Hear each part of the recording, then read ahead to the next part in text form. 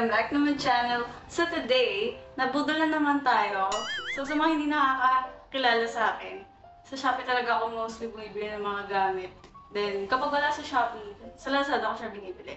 So ngayon, wala ka nabili dito sa Lazada.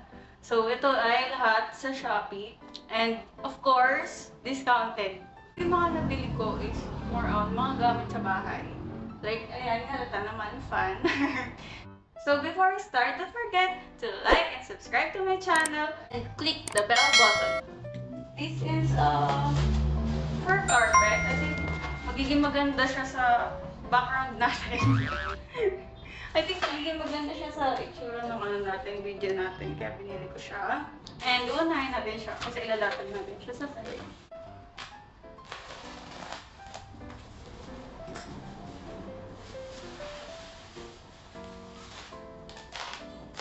Nakaloko na ay! Wala siyang plastic sa bangga sa pagbukas.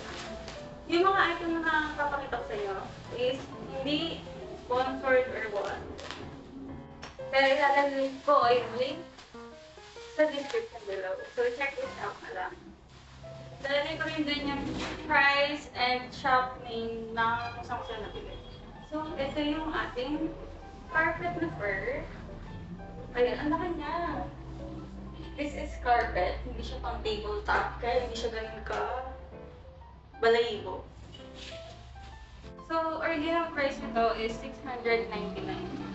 Nabili ko siya with discount.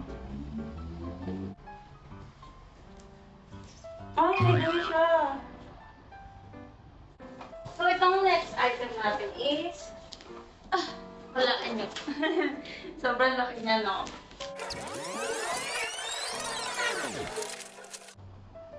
Nagustuhan ko itong oven na to kasi madali siyang linisin and multifunction oven siya. Pwede siyang air fryer. Yung pinagpilian ko is itong air fryer na may oven tsaka yung air fryer na ganito. Yung kita yung loob. Mas practical na din ko dahil isang gamit lang siya pero maraming purpose. Hindi lang siya basta oven. Pwede kang magluto, pwede kang mag-bake, mag-fry. Yung fry pa niya is air fryer. So, diba? Healthy living. Yan, color pink siya. Yan yung pinakagusto ko sa kanya. Well, yung air fryer, may mga air fryer lang naman ako na pero so, ito siya, yung oven. Tapos, meron pa kasama ganito. Nilagyan ng water. Tapos ito. Itong tray. Tapos itong may grills. Yan lang. Kailangan kasama niya sa box. And syempre, meron siyang manual. So, natin. Kailangan may dami. First thing na ginagawa ko tuwing dumadating yung mga binibili ko online is binubuksan ko sila as soon as possible para if ever na merong damage, mapalitan agad.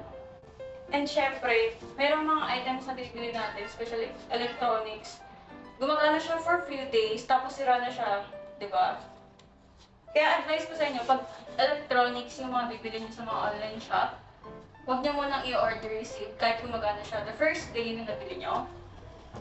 Mas maganda is extend niyo muna yung Shopee guarantee, lalo na kung wala namang warranty yung item na nabili niyo.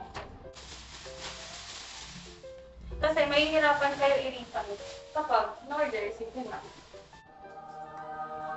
Sobrang cute! Pwede siyang air fryer and oven. Tapos, ayan. Pwede kayong mamili dito. Kung kita nyo ba? Ayan. Menu. Tapos kung gusto nyo makita kung okay na ba yung niluto nyo, touch mo lang itong lamp. Ayan, naganda. Tapos, mag-i-start na siya pag pindot nyo to. Then ito, ayan, timer na lang yan. Then, ayan, pagbukas natin. Stainless yung loob niya. And wala na kayong makita yung parang bakal na umiinit sa loob. Diba ganyan yung mga usual na oven, yung may bakal sa loob na umiinit. Nagiging kulay orange. So So, ayun, malaki makitang ganun. Then, ito, it will goes here. Yan, meron siyang water. Yan, lagyan siya ng konting water. Tapos ito, hindi ko na siya natanggalin yung klase kasi hindi ko yung gagawin ko yun. Ayan, ganyan siya.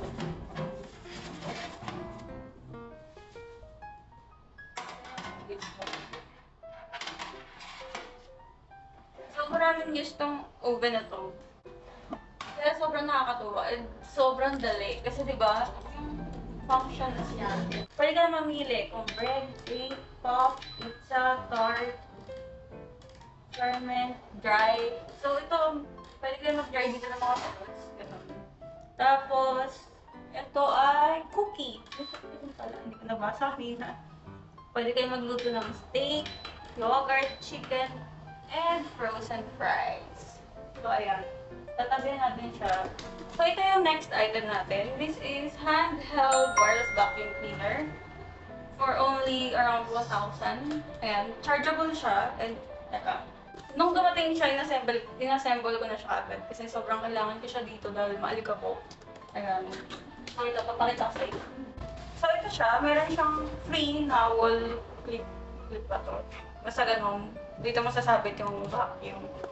Tapos, may kasama siyang charger, manual, may kasama siyang tatlong dulo, itong may brush, and itong pahaba. So ayan, plastic siya lahat. Tapos, ayun siya. Ayan, ikakapit ko lang to dito. Hindi ko siya pwede tanggalin kasi may laman na. Ayun, makita nyo.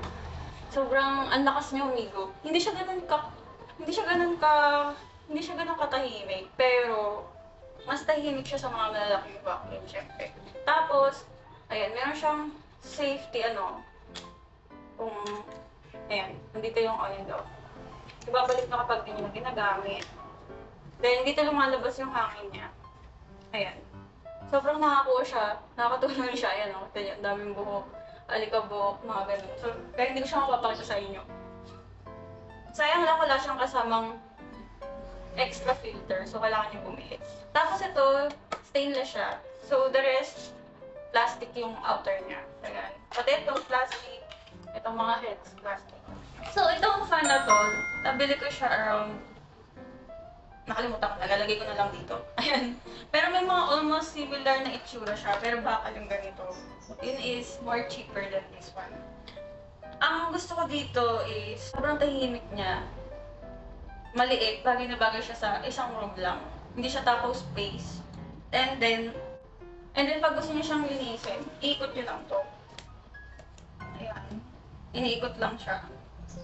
And then, ayan, ito, plastic siya. Meron siyang 5 blades.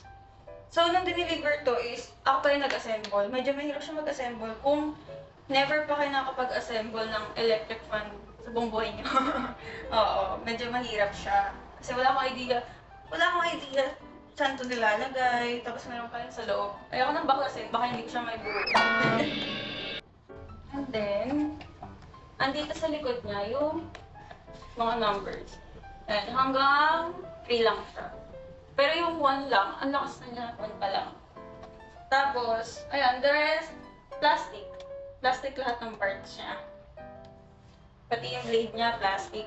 This one, plastic din siya, pero sobrang kapal niya. Ito, plastic din. Tapos, ayan, meron siyang lock dito para hindi siya natutumba. Then, i-screw niyo. Ayun, yun na. Sobrang minimalist niya. Tapos, ayan, ganito lang kaikli yung kurudun niya. And, ayan, common na plug sa Philippines. Hindi kayo mahihirapan. 1 week ko na siyang ginagamit actually, kaya wala na siya sa box. Ginamit ko siya kaagad. Ito, ginamit ko agad tsaka itong vacuum pagkadating nila. So, wala akong masabi. Almost 1 week ko na sila ginagamit. For their price, I could say, best buy. Last but not the least, organizers. Airtight container, yan, para organize yung kitchen natin. Yan, nabili ko to sa Shopee. Shopee ba yung basa doon?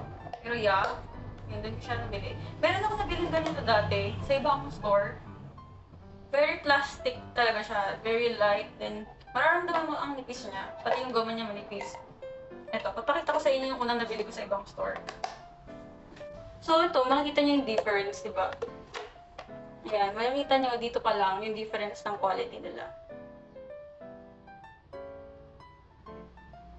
Ito yung nabili ko dati na around 123, gano'n. Tapos, sa ibang shop ko ito nabili. And ito yung sa Shopee. Ayan. Ito, very plastic yung feeling niya. Then, manipis yung... Ayan, pakita ko sa inyo. Oh, ayan. Makita niyo yung difference, diba? Ito yung pangit na quality. Ito yung sa Shopee ko nabili. And then, hindi pa pala yun yung last but not the least. Ito ang last but not the least. Nagamit ko lang siya kagad. Kasi nasa dorm ako din, walang kitchen, ang hirap. Ang hirap paghugas ng mga pinagkainan, gano'n. Walang pagpatungan, ganito. Very nice. Parang ano siya, alam niyo yung lababo na nabibitbit nyo, gano'n. So, ganun yung feeling. So, ayan, medyo may mga dried water na siya. Ang maganda kasi dito, ito, pwedeng pag inikot niya siya, mag-drain siya, pag inikot niya siya, mag-ipon siya ng water, gano'n. So, kaya para sa akin, best buy ko rin ito sa Shopee. So, ayan. Ito yung ilalim niya. Ayan, may goma siya. So, ayan, lalagay niyo lang siya. Tapos yung bugas na kayo, ganun. Kung may gusto kayo ibabad, sara niyo lang to. Tapos kung gusto niyo na lang i-drain, buksan niyo para mag-drain ng water. So, ayan. Very easy lang siya. So, if you want more videos like this, don't forget to subscribe, like, and click the bell button para updated kayo sa mga videos na i-upload ko. So, kung kayong mga questions, don't forget to comment below. Ayan, alam ko, yung mga ibang purchase ko sa Shopee, after ilang months, may mga nagtatanong, gumagana pa ba, gano'n. So, ayan, sasagutin ko yan, don't worry. Kaya, kung nagpaplano kayo bumili sa mga bagay-bagay na pinapakita ko sa inyo, huwag kayong mag-alinlangan, tanungin sa akin kung gumagana pa rin. Kasi i-reply ako kayo sa comment section. So, that's it for now. Thank you for watching. See you on my next videos. Bye!